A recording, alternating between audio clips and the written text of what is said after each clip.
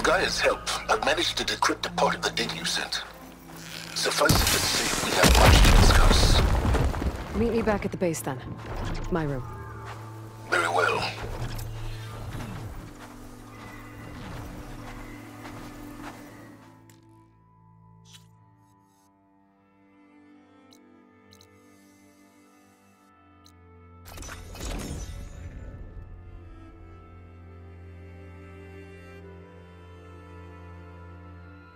Okay, Silence is waiting at the base.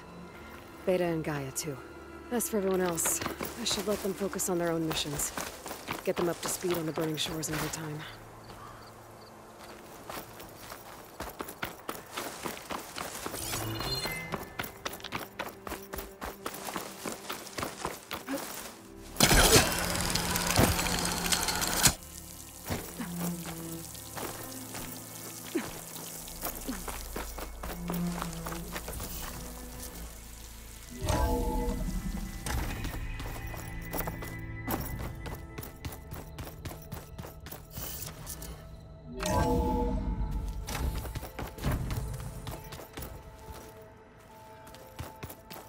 Welcome back, Aloy.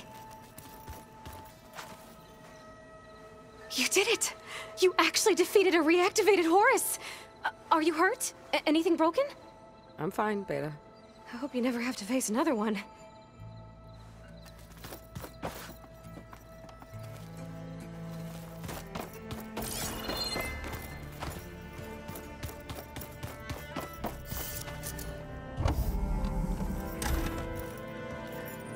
You're back. And after mingling with the Quen, I imagine that you're eager for some intelligent conversation. There are some pretty special people among the Quen.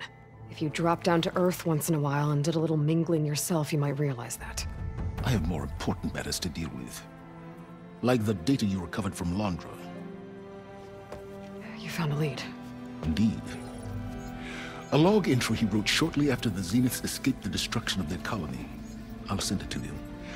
There is much to unpack, but most importantly, Londra theorizes about how Nemesis might be countered. His musings include a list of 21st century corporations that manufactured state-of-the-art weapon systems. It's possible that one of these weapons could be deployed against the enemy.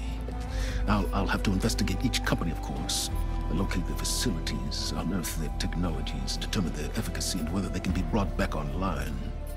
All by yourself, huh? Well... Don't get me wrong, I'm glad you found something that can help.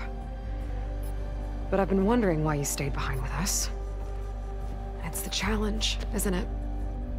The chance to prove you've got the biggest brain of all.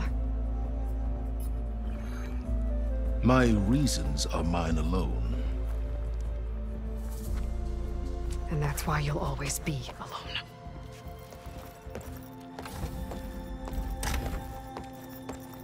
Aloy, Nemesis is not a threat that can be defeated single-handedly.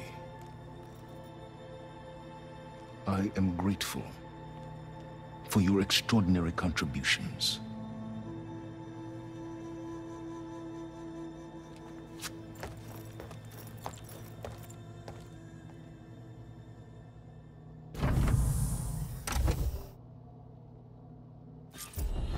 Oh, Silence?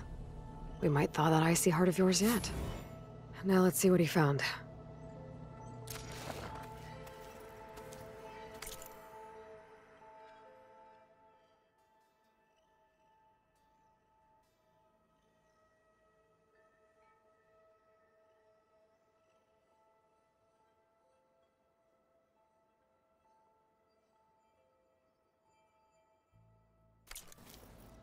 Silence is right.